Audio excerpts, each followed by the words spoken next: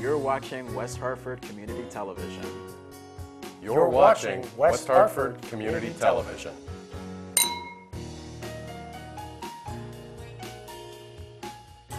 For the community, by the community.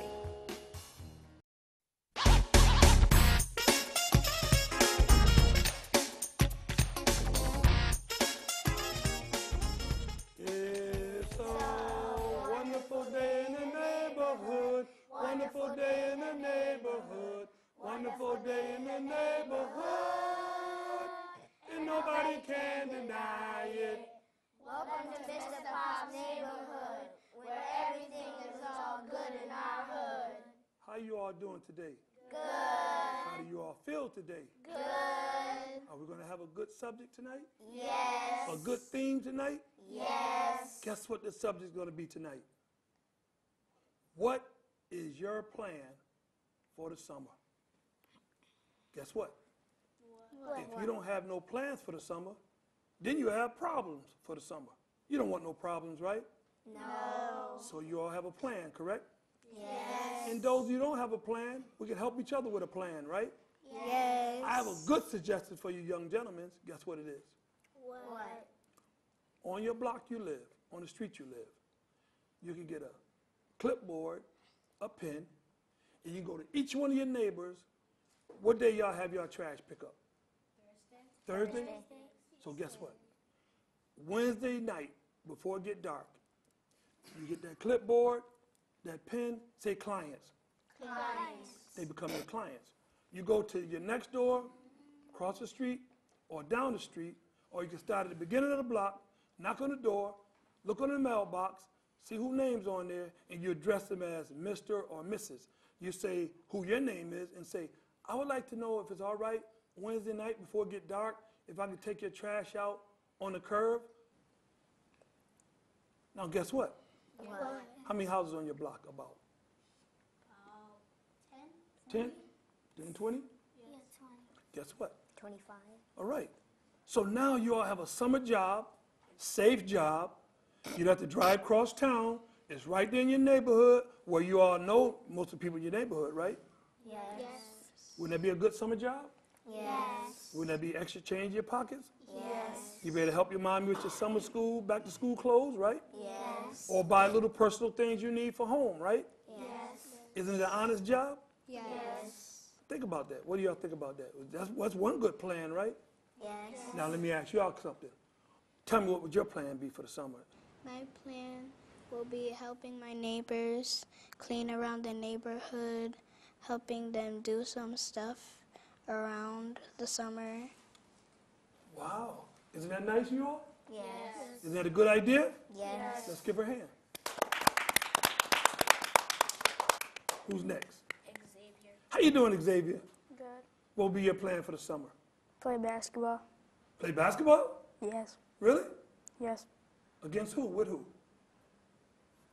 Shanique or Jordan, if I see them around.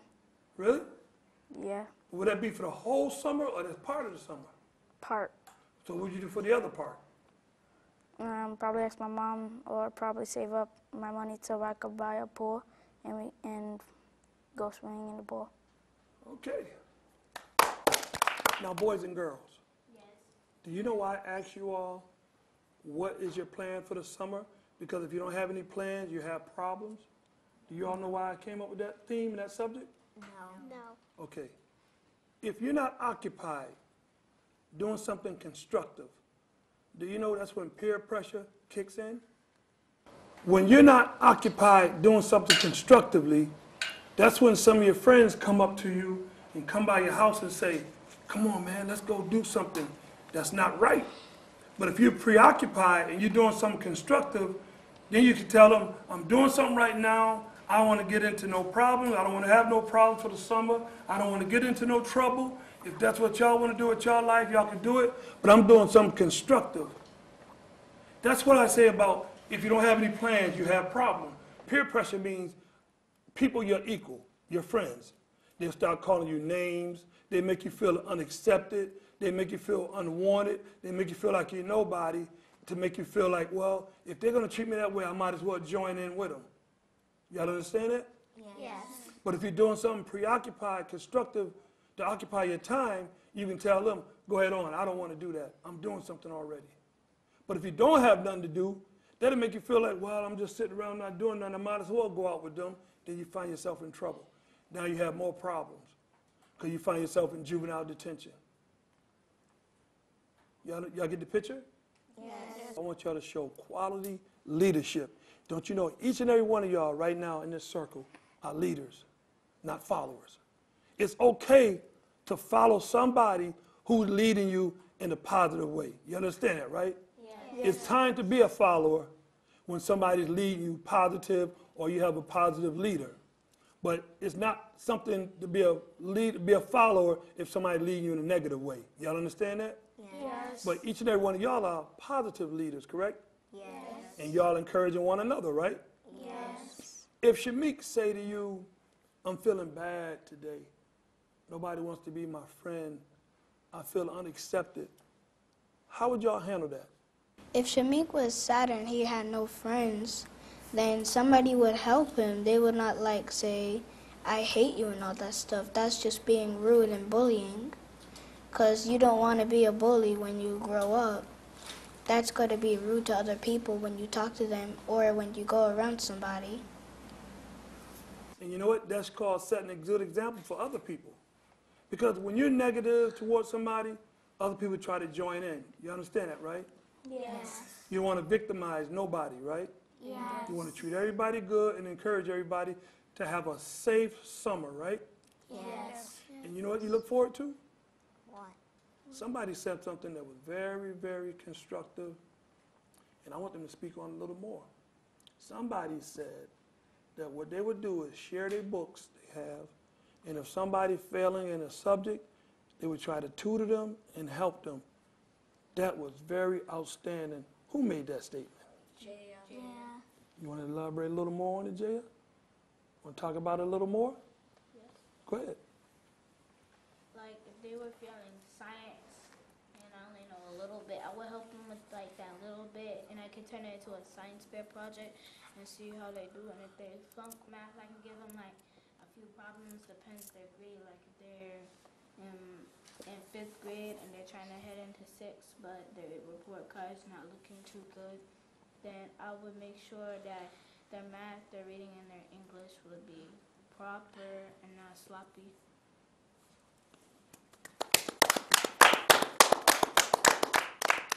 Now, each and every one of y'all, tell me your age and the grade you're in. Starting, Shamik. My name is Shamik, and I'm in the 3rd grade. How old are you? 8. Trinity. My name is Trinity, and I am in 3rd grade, and I am 8 years old. My name is Jayana Jackson. I'm 9 years old, and I'm in the 3rd grade. My name is Aviana Joseph, and I'm 8 years old, and I'm in 3rd grade. My name's Ruben, and I'm 9, and I'm in 3rd grade. My name is Christian, and I am 8, and I am in 3rd grade. My name is Marie. I'm in 3rd grade. I'm 9 years old. My name is Jaya. I'm 10, and I'm in the 5th grade. Do you all know how important it is to make sure you get everything you can get in the 3rd grade to be able to reach the 4th grade? Do you all know the 3rd grade prepared you for the 4th grade? Are you all aware of that? Yes. And the 4th grade prepared you for what? 5th. So if you miss out on the 3rd grade, does that help you or hurt you? Hurt you. So that means you want to concentrate while in the 3rd grade, is learn and grasp as much as you can while you're in the 3rd grade, so you'll be prepared for what? 4th grade. That's right. So who's really progressing in the 3rd grade? Would you like to share what you're progressing in the 3rd grade? How about you? You want to start with you, Chris? Christopher? Kristen? How are you doing in 3rd grade? I'm doing good. What's your best subject? My best subject would be math and reading. Really? You doing good with it? Yes. Who's next? I'm in the 5th grade actually, and I'm doing good in writing because I'm writing a lot of stories. It's nonfiction and fictional and historical, and it's about like people in the old times like Roberto Clemente, Jackie Robinson, what I would do for the summer, and Harriet Tubman, how they were leaders.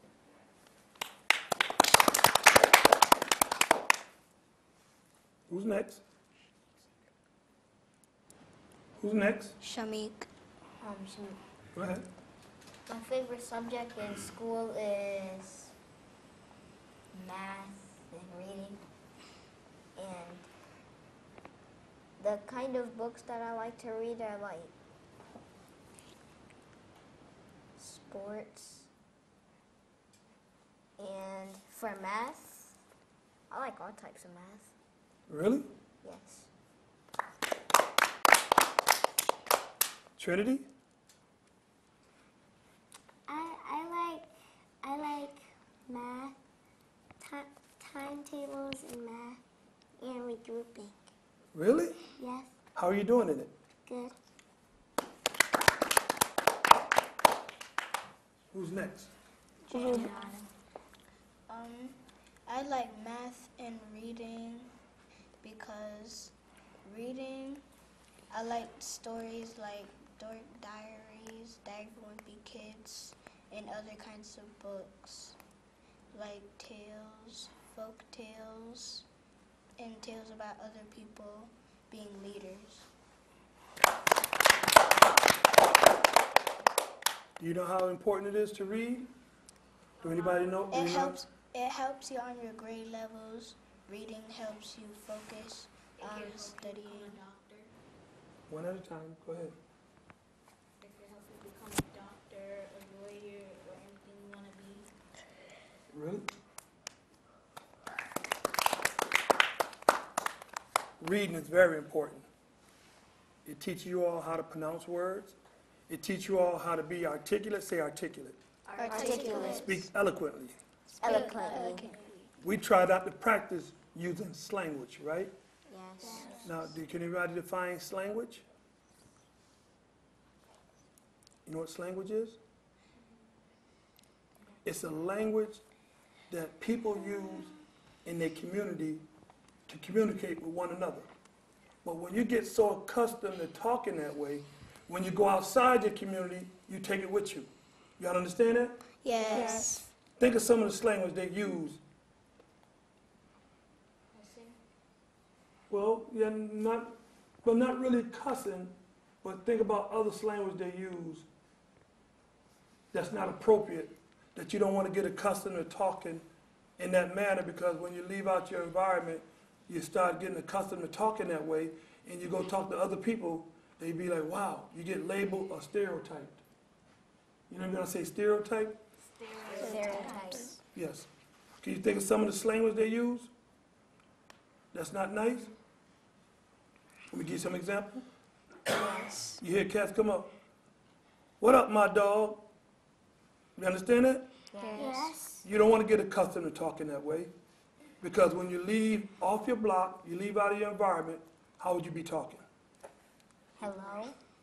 With manners. With manners, right? But go ahead. Positively. Positively, that's right. No cursing. No cursing. Courtesy. No thinking positive words. Say it again. Proper. Yes. No thinking positive words. That's right. No thinking negative. That's right. So you don't want to use language, right? No. People think it sounds cool to talk that way, but that's not a way to talk because it's not proper English, right? No. And you know the other word they use too, right? No. Well, guess what? It's good you don't know, because you don't want to get accustomed to talking that way. I like the way you all talk with mannerism. And you know what it really shows me? How your parents are bringing you all up. The way you all speaking now, I can tell that's the way y'all speak in your household, right? Yes. And that's a good way of speaking. It showed you intelligent. You understand it? Yes. It showed you have respect for yourself. It showed you have respect for others. Isn't it good to have respect for others? Yes. Talk to people the way you want to be talked to, right? Yes. No ranking. Who know what ranking is? One at a time. Who know what ranking is? Shamik. Go ahead, Ray. What is it? Ranking is like when somebody says something mean about somebody. That's one form of it. Anybody else? Me. What? Ranking is like if you say, like, you look, You're right. Finish it. you would look like stupid Right? and you look ugly Yes. and And guess what? Everybody in here has feelings, right? Yes. Nobody wants to be insulted, right? Say verbal assault. Verbal assault. That's a form of bullying. That's a form of bullying. Y'all understand that, right? Yes. Well, thank you all for coming out today. And thank you all for being a part of Mr. Pop's neighborhood. And we're going to have a very positive summer and a very constructive summer, right?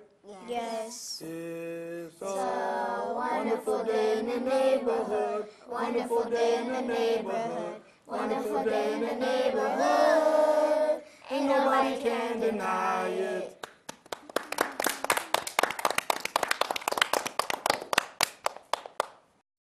Yo, Ruger. What's up, Pop? Let the kids know number one is educational and the rap game is recreational. All right. Show them what you got. Yeah. Ruger Valley. Off of W. Yup. Huh? Okay. Kids, put your hands up and open up your books. Kids, put your hands up and open up your books. Kids, put your hands up and open up your book and listen to this hook. Yeah, yo, I felt my life was cut short till I met this mentor named Pop up at juvenile court. He sat me down, he started when he was 8, when he was the class clown. Yup, and then he started telling me that he must confess. When he was 8, it was called DCYF. He told me that how to be at my best. Now that I'm up in DCF. He told me don't get involved up in gang turf till I met this great social worker named Mr. Duckworth. He told me to listen to Pop because you're going through a phase. Yeah, and then I met this great worker named Sabrina Derby Hayes. Then Pop showed me about the boss named Mr. Albert Johnson, the supervisor. Give him a lobster for appetizer. Yeah, and first thing I learned is watch out for so-called friends, cause they the one that turn on you, get you locked in the pen. When I spent my time up at NYI, my cellmate was gang banging, I was writing my rhymes. My friend was a pad and a pen. I was trying to figure out how to correct what would got me in.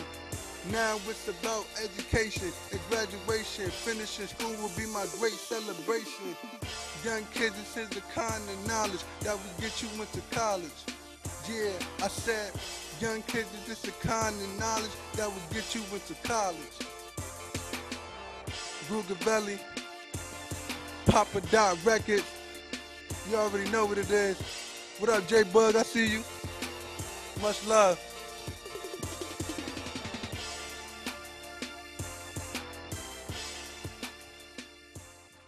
Young people go to school, follow your dreams, achieve your goals, and relate to me.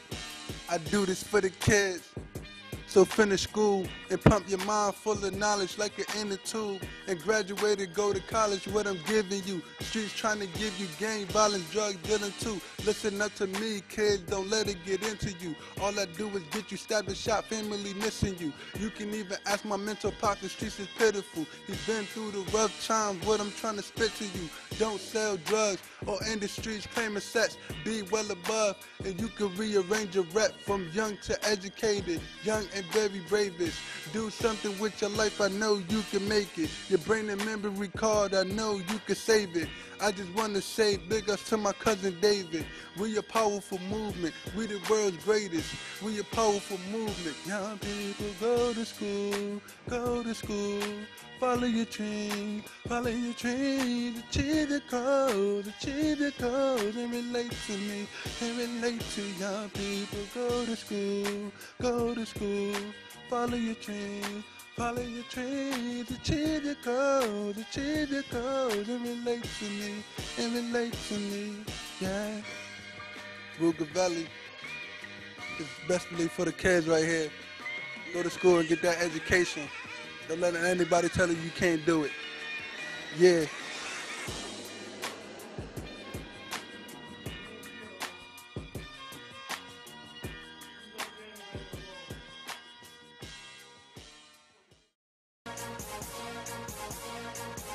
Yeah. Ready for whatever. Ain't nobody stopping us. Show you what we can do. All for W. Music you could listen to. So everybody rock with us. Show you what we can do. Can it take it over? Now we entertaining you. Ain't nobody stopping us. Show you what we can do. All for W. Music you could listen to. So everybody rock with us. Show you what we can do. Can it take it over? Now we entertaining you. You are now entertained. Ready for whatever came to wake up your brain. My flow so insane every time I spit. Money on my mind, best believe I'ma get a little bit of shine in the all-white fitted. My team stands tall while you looking like a midget. I don't think you get it, I don't think you get it. Hold up, watch the crowd go wild when I roll up. Ruger Valley cashews, so I go nuts. Every time I spit, you know us. Every time I spit, so everybody know us. You let to talk about guns, the little homie, so up. Pocket a little fat, I think it's about to throw up. Pocket a little fat, I think it's about to throw up. Ain't nobody stopping us. Show you what we came to do. All for W. Music you could listen to. So everybody rock with us. Show you what we came to do. Came to take it over. Now we entertaining you. Ain't nobody stopping us. Show you what we came to do. All for W. Music you could listen to. So everybody rock with us. Show you what we came to do. Came to take it over. Now we entertaining you. Rugerville is the illest rap. Stop all the bullying, the game violence and chitter chat. Best believe I'm spitting that flow that you can listen to. Hear it in your ear, I spit balls, I'm the sickest dude. Catch me on the avenue, yeah, but really trying to stop the violence. Trying to get the education so you can get knowledge. Go to the college and do it right, cause the flow is so sick, and I rap all day and night. Ain't nobody stopping us. Show you what we came to do. All for W. Music you could listen to. So everybody rock with us. Show you what we came to do. Came to take it over. Now we entertaining you. Ain't nobody stopping us. Show you what we came to do. All for W. Music you could listen to. So everybody rock with us. Show you what we came to do. Came to take it over. Now we entertaining you. Yeah. Rugerville, all for W, ready for whatever, you dig?